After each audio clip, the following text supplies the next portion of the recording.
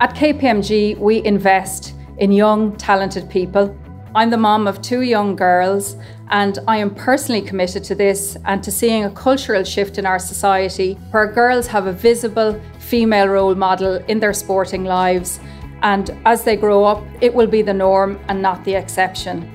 The 20 by 20 campaign is a recently launched initiative to encourage better participation, better attendance at female games and better media coverage of female games. It's about showing our daughters that they are part of a society where they are seen as being equally worthy of our attention. There is this unconscious bias amongst all of us in terms of how we're going to push our daughters forward versus our sons when it comes to sport. You hear all these arguments all the time. People don't want to watch it, or it's not as good, the quality isn't as good.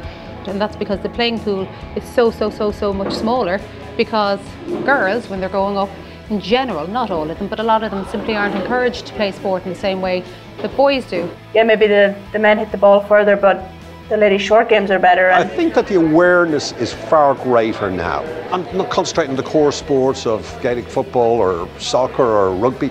I think even like when you look at, say, the likes of Rachel Blackmore, one of the great stories of the year. Look at the hockey story during the summer. Most people have never watched a hockey match in their life, and all of a sudden they were engrossed in hockey. All these stories are out there, and they don't get a profile unless you dedicate a space to them. The spectacle, that's what we're there to provide. Sport at the top level is about trying to entertain people. I think they're playing a game that's attractive at the moment, that people are enjoying.